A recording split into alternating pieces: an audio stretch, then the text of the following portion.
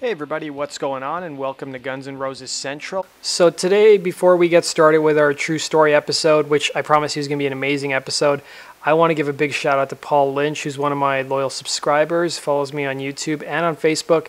I want to wish him a happy birthday. It's probably a little bit happy belated birthday, but it was his birthday on September 7th. So wishing you all the best, and if you guys could join me in the comments section and also wish Paul a happy birthday, that would be awesome, from one Guns N' Roses fan to the next. So let's get started with today's true story episode. And today I want to do a true story episode about the artwork behind Appetite for Destruction. Now, I should have probably included it in the first two episodes that I did about the album Appetite for Destruction, but because of just time constraints, I thought now would be a good time to actually talk about it. Plus, I've got some really cool footage with interviews from the actual artist, Robert Williams. But let's talk a bit about the artwork for Appetite and the original artwork. So the album you guys see right here, this was supposed to be the original album artwork for Appetite for Destruction. But like a lot of things that Guns N' Roses do, there's always controversy. So the actual original painting was done by Robert Williams, and it was basically depicted a robotic rapist about to be punished by a metal avenger. So after several music retailers refused to stock the album, the label, Geffen Records, compromised and put the controversial cover art inside the album, replacing it with the image depicting a Celtic cross with skulls of the 5 band members, which was actually designed by Billy White Jr. originally as a tattoo. So each skull represents one band member, including Izzy, who was the top skull, Steven Adler, who was the left skull, Axl, who was the center skull, Duff, who was the right skull, and Slash, who was the bottom skull. So in a 2016 interview, Billy White Jr. explained the cross and skulls that looked like the band was Axl's idea, the rest was me. The knotwork in the cross was a reference to Thin Lizzy, a band that Axl and I both loved. And even Axl remarked that he wanted to actually show the tattoo to Thin Lizzy's lead vocalist, but unfortunately he passed away before Axl could actually show it to him. Now, the back photo of Appetite for Destruction features a photo of the band. This was actually taken by the band's photographer, Robert John, who worked for the band all the way from like the early club days up until 2002, 2003, when he had a falling out with Axl. And the photographs used in the actual liner notes were also taken by Mark Cantor, Jack Lew, who was one of the band's photographers, Leonard McCarty, and Greg Freeman. And the original cover was supposed to be on the 2008 vinyl release that was actually reissued, although the record label replaced it with the skulls art at the last minute. And the band stated that the artwork is a symbolic social statement, with the robot representing the industrial system that's raping and polluting our environment. So a lot of critics thought that Guns N' Roses were promoting rape with the original artwork, but they actually weren't. So in the albums, which were issued on double-sided media, the two sides were not conventionally labeled A and B, but G and R, and tracks 1 to 6, which compose side G, all deal with drugs and hard life in the big city, the gun side, and the remaining tracks, which compose the R side, all deal with love, sex, and relationship, which is the Roses side. So in an interview with The Metal Show in 2011, Axl stated that the original idea for the cover art was supposed to be a photo of the Space Shuttle Challenger exploding, which was on the cover of Time magazine in 1986, but Geffen refused it, saying it was in bad taste. So the painting that Guns N' Roses wanted to use of Robert Williams on Appetite for Destruction, it was actually a 1978 painting, and the title of that painting was Appetite for Destruction. So Williams, who gained traction while working with the likes of Eddie Big Daddy Roth and R. Crumb, and participating in the art scene of the after-hours punk rock clubs in the late 60s Hollywood, says the painting in question was not done for the commission of Appetite for Destruction, but rather a specific audience. So he said, "This was for a select intelligent group that loved this kind of shit," says Williams. "I made it for the advanced art connoisseurs that came out of the underground in the 60s and 70s. So painted in 1978, the piece was titled Appetite for Destruction well before Rose and his band discovered it. After he agreed to license the image to a then obscure Guns N' Roses, Williams later received a call asking if the band could use the name of the painting as the title of their album. He agreed, unaware of just how huge the record would become. They paid licensing fees as unheard of a punk rock band would have paid, Williams remembers. Not a whole lot at all. They were just to me another garage band." So it was Axl who initially saw the image on a postcard somewhere in Los Angeles. So as with many perfect unions, the collaboration started off as the happiest of accidents. So according to Axl, the painting ended up on a postcard somewhere, and Axl Rose walks down Melrose or something and stumbles across that effing postcard, and the thing blows his mind, Williams remembers. So he sets out to get in touch with me, and it took a long time. No one heard of the band before. It had no previous history. So as explained in this video, Axl submitted the image as a joke for a cover proposal, knowing full well how graphic it was. but the image seemed to capture something close to the band's anti-institutional image, and it ended up as a major contender.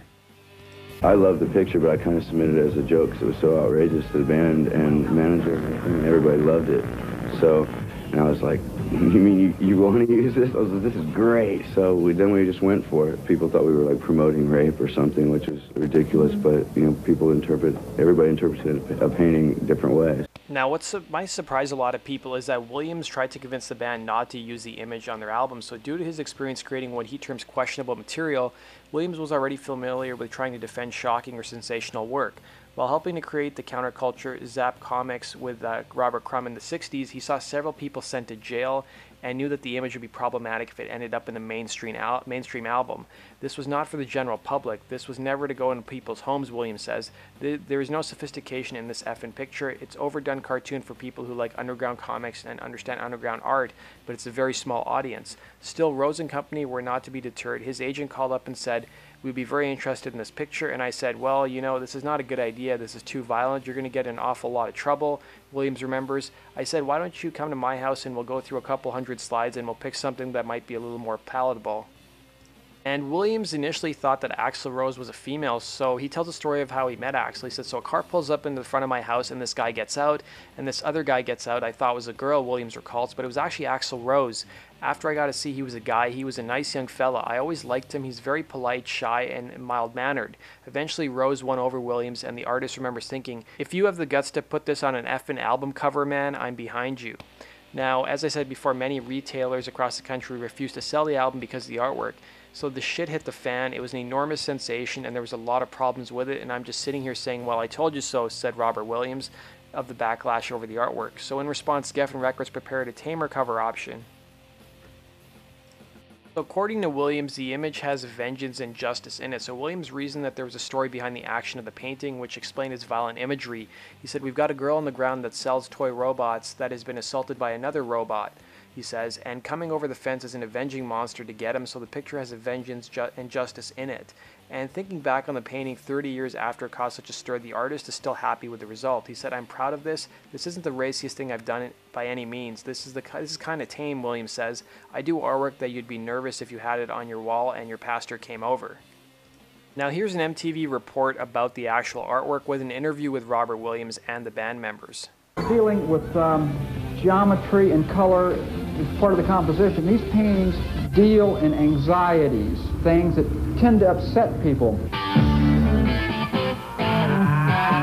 They make me shake a lot, kind of wild. I think it's good to stir people up. We've got a picture here of a gal that's a gypsy fortune teller that's forcing the future out of a crystal ball with an old Smith & Wesson pistol.